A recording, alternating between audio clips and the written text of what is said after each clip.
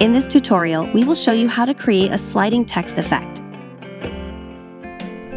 The first step is simply go to the text tool, type in your desired text, and customize the font, size, and color according to your preference.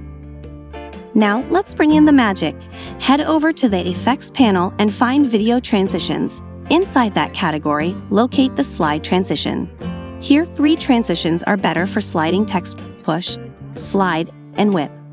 Drag and drop this transition onto your text clip on the timeline.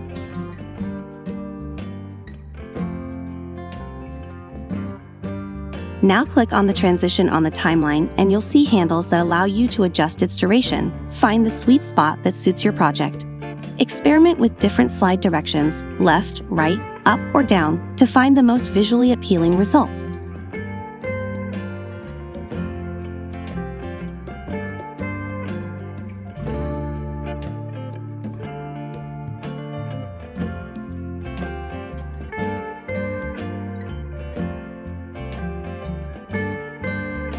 There you have it, folks, a quick and easy way to create a stylish sliding text effect in Premiere Pro. If you found this tutorial helpful, give it a thumbs up, subscribe for more content, and hit that notification bell to stay updated.